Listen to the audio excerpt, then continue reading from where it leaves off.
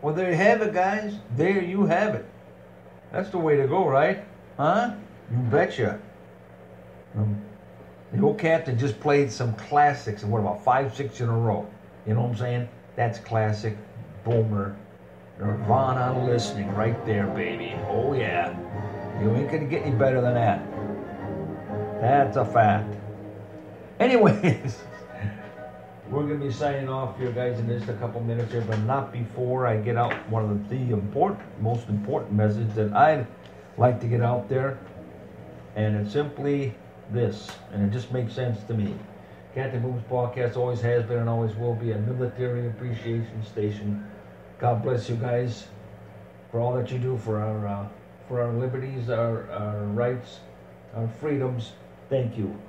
And I hope that you guys, I hope you guys got a chance to go home for the holidays, and those that you didn't, I still hope that you guys had a good holiday nonetheless. Yeah, God bless you guys. Stay safe, and thank you for all that you do. And a big shout out to Linda Moore and Donna Stapleton and my cousin Susie Q. I've got to give you gals a big kiss. And Sue, if you're listening, I hope things get better for you, my dear. Things don't. The end of the year has been 2020 was definitely a bad year for you, as it was for millions of us. So here you guys go, okay? All right, it's a big wolf whistle. Oh yeah, you gals deserve it. Pucker her up, ladies. There you go. Doesn't get any better than that.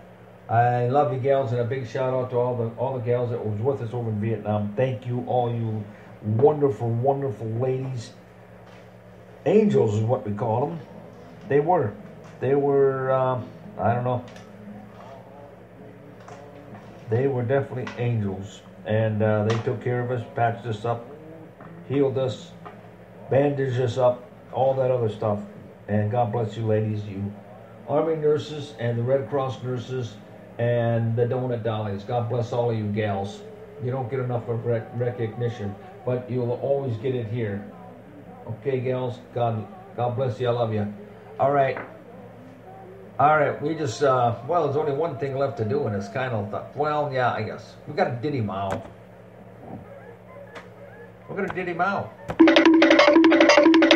There we go. Later, dudes.